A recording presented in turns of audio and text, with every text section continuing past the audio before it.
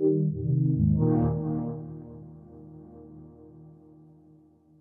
name is Martin Sahlin, and I'm the creative director and the creator of Unravel. Awesome. So could you just give us a brief overview of what Unravel is and what exactly you're doing in the game? It is a puzzle platformer where you play this little character that's made of yarn, which unravels as you move, and you're trying to make it through the world without running out of yarn, and also using this yarn to do all these like cool things, interacting with the world. And it's a very symbolic game. It's basically the whole idea is that this yarn is a symbol for love and the bonds between people, and your quest is basically about trying to mend a broken bond. It's a very unique idea. Where did you come up with the idea for Unravel? Well, it started with that single thought, like what if what if love was an actual real physical thing? What if these connections that we make were like strands of yarn that actually bind us together? And and what would it be like to play as a character that was literally made from that stuff? And then that idea sort of grew into this whole concept of trying to make a puzzle platformer out of it. And I don't know if you've heard the story, but before about this doll that I made when I was out in the woods with my family, and just head buzzing with ideas that I needed to kind of express somehow. So that's why I created this physical doll with materials that I just basically could find out there in the woods, because I just, I had the sort of story side in my head, but I didn't really know what the game was at that point. But then the game kind of grew out of that, as I was like running around in the woods with this doll and posing it and playing with it and just messing with it and just figuring out like how could you actually use yarn in cool ways if you were made from it. Awesome. Now, what are some of the mechanics that you have in your game? Like, how can you use yarn to advance throughout the game?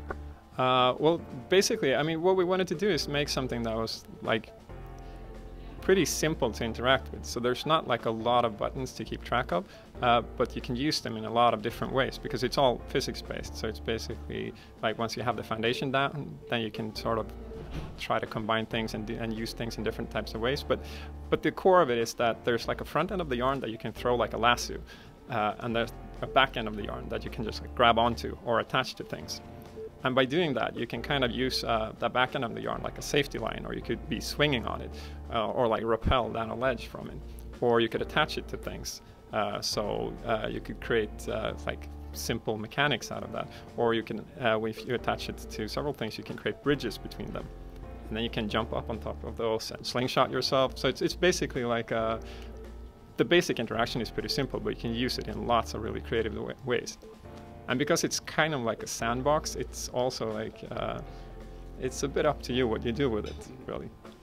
Awesome. Now, when I was playing, I noticed two things with the yarn. If I fell off of something, I could easily climb back up. Yeah. But then I noticed that there are also a lot of difficult puzzles to it. I don't want to spoil anything, but it used water and apples.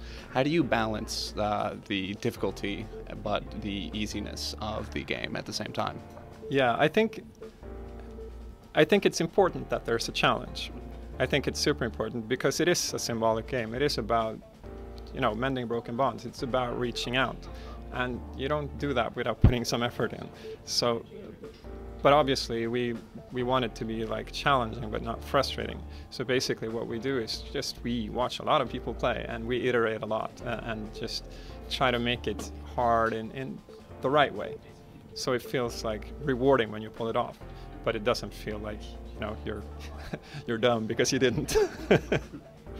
I'd say the environments in this game are absolutely gorgeous. Are they based off of any real-life places? Yes, they are. We basically based the whole game on our own home.